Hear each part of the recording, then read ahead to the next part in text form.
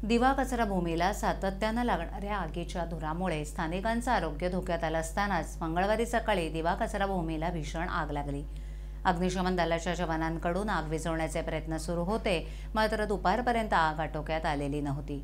आगीचा धूर परिसरात पसरल्यानं त्याचा स्थानिकांना त्रास झाला असून स्थानिकांच्या आरोग्याचा प्रश्न पुन्हा एकदा ऐरणीवर आलाय। तसंच या आगीमुळे स्थानिकांच्या संतापामध्ये पुन्हा भर पडली आहे।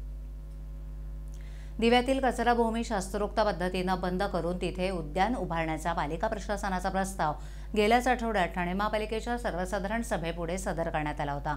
मात्र सर्वपक्षीय नगरसेवकांनी त्यात त्रुटी असल्याचं सांगत नव्यानं प्रस्ताव सादर करण्याचा निर्णय घेतला होता। असं असताना मंगळवारी सकाळी कचराभूमीला आग लागली।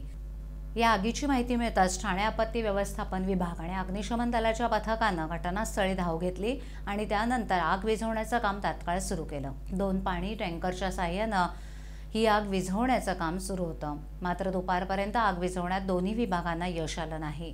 दरम्यान या आगीमुळे सर्वत्र धुराचे लोट पसरले होते, त्याचा स्थानिकांना त्रास झाल्याचं दिसून आलं।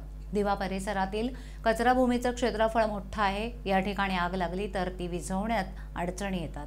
या ठिकाणी पूर्वी पाण्याचा टँकर ठेवला जात होता आणि त्याद्वारे आग विझवली जात होती, मात्र यंदा उशिरापर्यंत पाऊस सुरू असल्यानं त्या ठिकाणी टँकर ठेवण्यात आले नव्हते।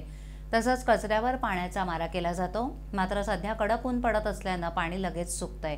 त्यामुळे कचऱ्याला लागलेली आग विझवल्यानंतर ती पुन्हा लागू नये यासाठी जेसीबीच्या साहाय्यानं कचरा वर खाली करून त्यावर पाण्याचा मारा केला जातो, परंतु कचऱ्याचे ढीग भुसभुशीत असल्यामुळे त्या ठिकाणी जेसीबी अडकण्याची शक्यता आहे। त्यामुळे मंगळवारी अशाच प्रकारे आग विझवण्यात अडचण येत होती, अशी माहिती पालिकेतील अधिकाऱ्यांनी दिली।